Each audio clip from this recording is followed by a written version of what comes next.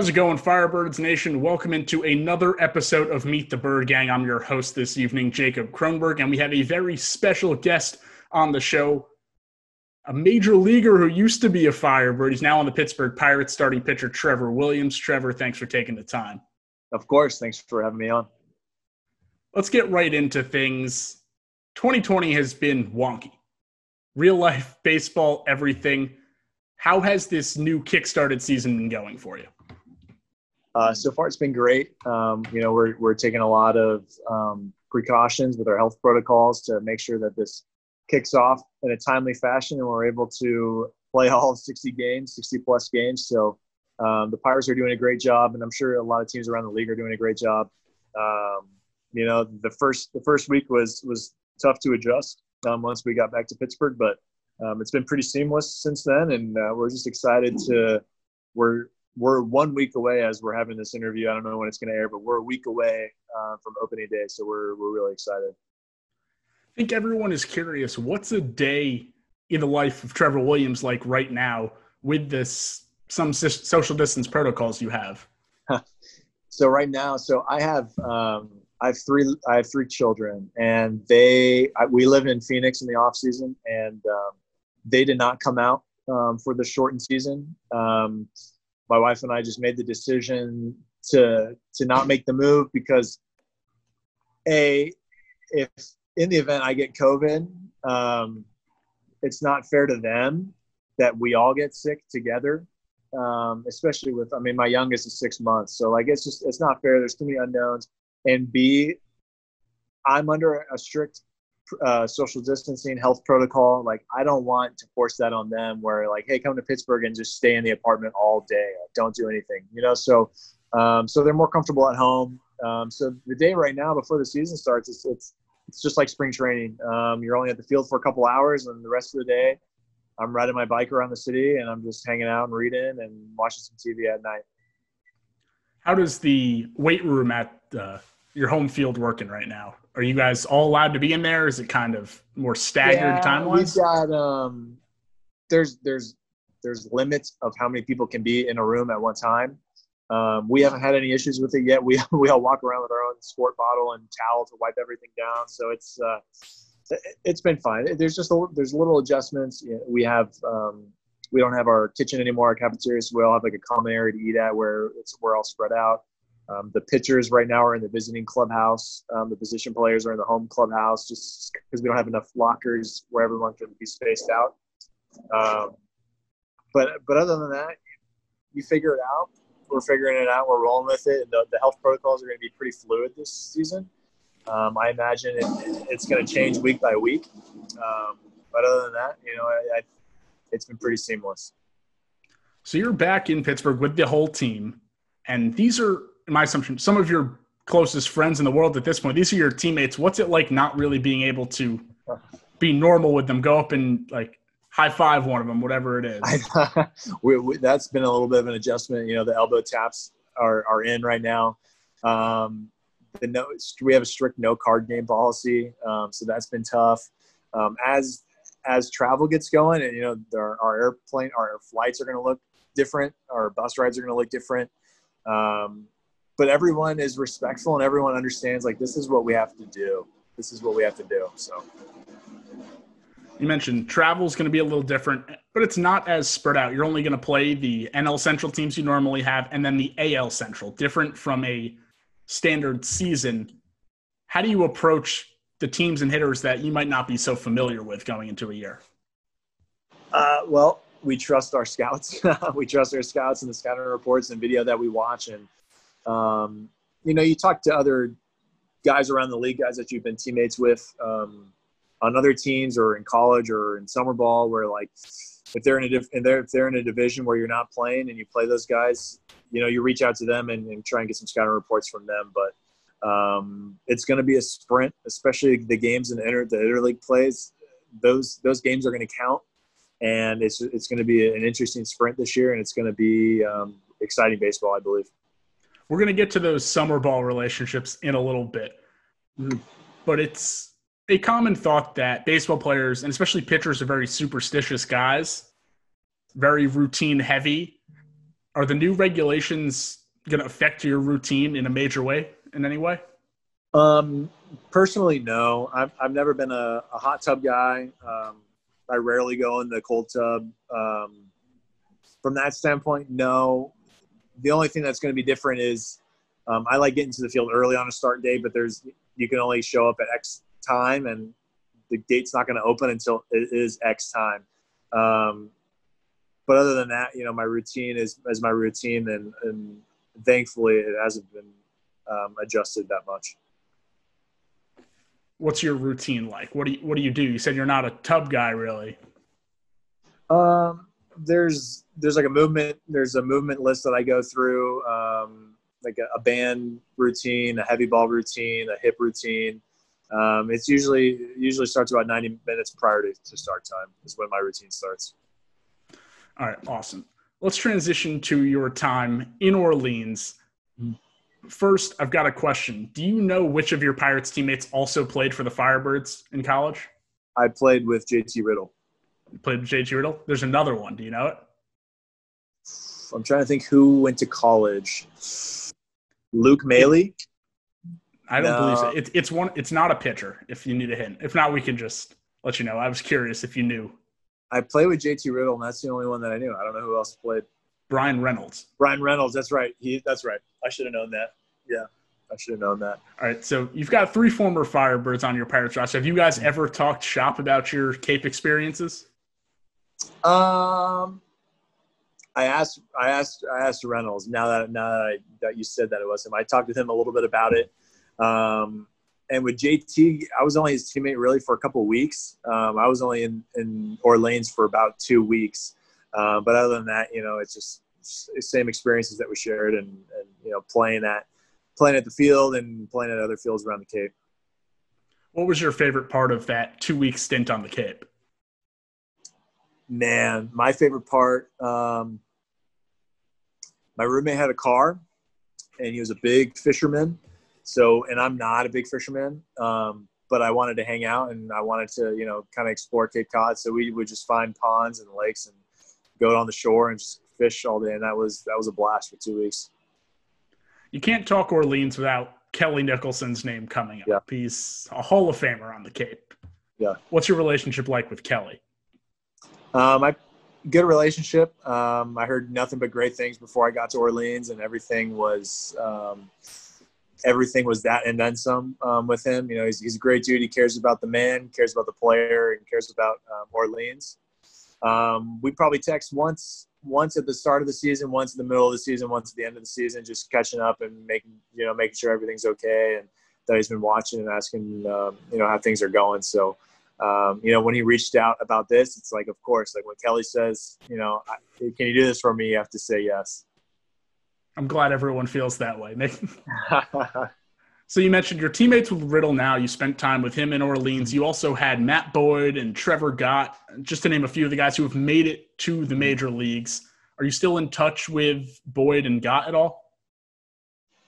I don't know if I played with Boyd my year. I played with Gott. Maybe I think Boyd came late your year. Maybe he came later, yeah. Because he was probably in the College World Series. But yeah, I every once in a while, when we see him on the on the field across the way, you say what's up and catch up a little bit. So, but yeah. What was your time in Orleans like with JT? Now that you guys, I guess, have come full circle back to playing together on the Pirates. Yeah, so we played with each other in Orleans, and then we were drafted together by the Marlins, and then now it's funny. Now we're in the big leagues together with the Pirates. So it's just funny. It's funny how small of a world baseball is.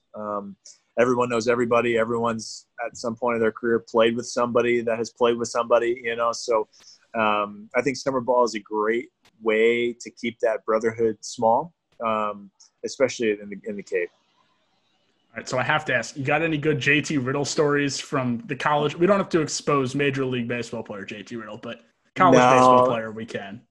No, because my time there was so short. If I stayed there all summer, I'm sure I would have had something for you. But we maybe spent a night or two together where we kept it pretty tame. All right. Kelly told me I had to ask you about your number you wore in Orleans and why you picked it. Can you go into depth on that story?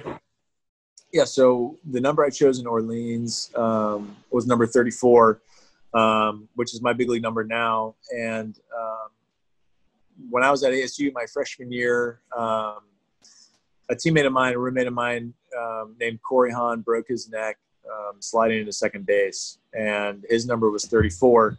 And that summer he was supposed to go to, I believe, Katuitt.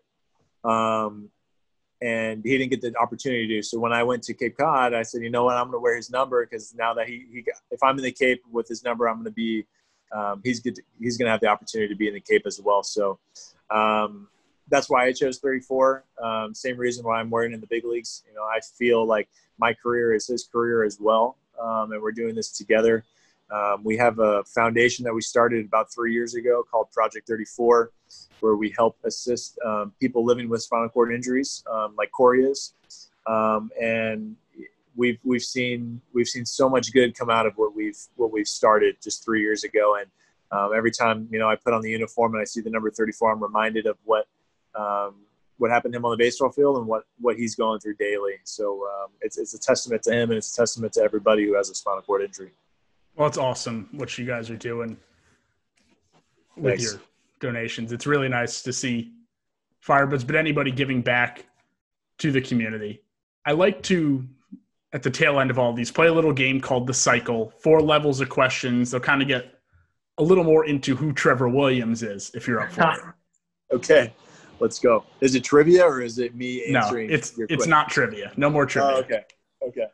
So the single question is going to be the single best road stadium to pitch in and why.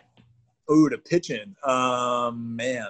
I liked pitching at AT&T Park. It's now called Oracle, I believe. Yeah, where the Giants in San Francisco. Their mound is huge, and it is not regulation. It is bigger than the rest. So I like pitching on that mound, and it's a big field. So, you know, sometimes you just have to throw it down the middle and say, here, get a deep fly out, you know. So I love pitching there. I'm from San Diego, so I love pitching at Petco Park. It's a stadium I grew up going to, and I fell in love with the game of baseball at. I love pitching at Busch Stadium in St. Louis because it's a cathedral there, and the fans are always loud and they're always amazing. And there's a lot of good stadiums, but I think if I were to choose one, I think it would be Oracle Park. Oracle Park. All right, on to the double. I want to know your 2 funniest teammates on the Pirates. Man, Edgar Santana is one of the funniest humans I've ever met.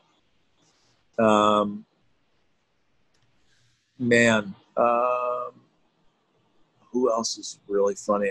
He's my funniest. So I'll count him twice. Edgar Santana twice, 2 times.